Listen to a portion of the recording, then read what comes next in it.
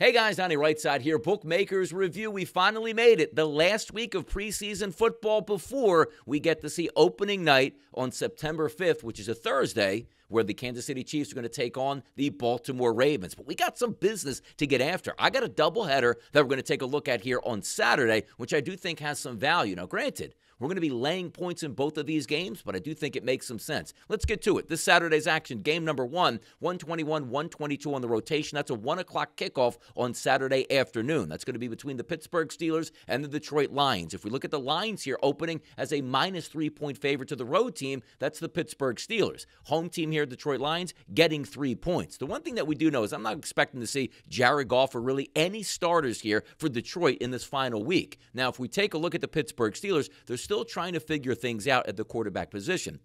The one thing that you like to bet on in the preseason, if there is a quarterback competition, you are going to have an edge. Obviously, you don't have that with the Detroit Lions. Now, last week's game left a lot to be desired on who that starting quarterback is going to be for the Pittsburgh Steelers. Is it going to be veteran presence here in Russell Wilson, who looked terrible to start that game? Is it going to be Justin Fields, who we know is much more athletic at this stage in his career, but really didn't set the tone for that football team over the past 2 weeks when he got his chance to play in the preseason? So I can imagine Mike Tomlin actually in game number 3 still playing at least one of those veteran quarterbacks trying to win a job. Will lay the 3 points here with the Pittsburgh Steelers in their game number 3 here in the preseason against the Detroit Lions. Let's flip it over and head to the city of brotherly love. That's going to be a game also at 1 o'clock on Saturday. Rotation number 123, 124. That is the Minnesota Vikings taking on the Philadelphia Eagles. Current lines in this game, a minus 2.5-point favorite for the Eagles in a total that comes in at 34.5. We're going to lay the points here with the Philadelphia Eagles. The one thing that we do know is